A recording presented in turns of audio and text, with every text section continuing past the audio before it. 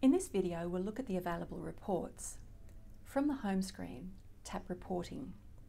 The first thing you'll need to do is set the date range for the report. This range relates to all of the reports in this list. It defaults to today's date.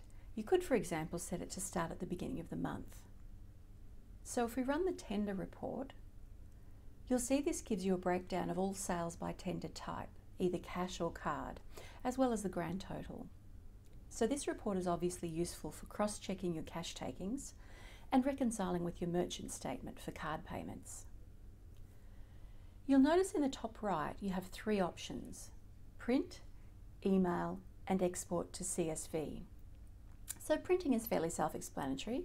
If you've configured a Bluetooth printer, you can print a hard copy of the report. If we select email, this lets you email the report to yourself as a PDF file.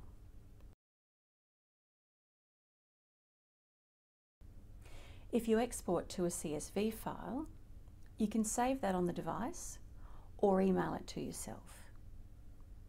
These three options are available for all of the reports. Let's go back to the report listing. Next, let's run the category totals report. This one shows you the total number of each product sold, sorted by category, and the category totals. So it's useful for looking at best-selling products and also for managing your stock replenishment.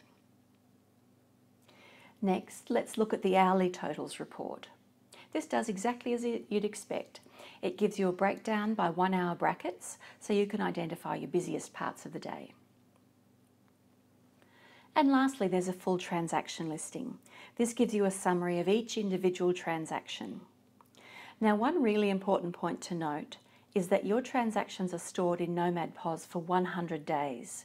So we recommend that you generate this transaction listing and/or any of the other reports regularly, say weekly or monthly, and email them to yourself for your accounting records.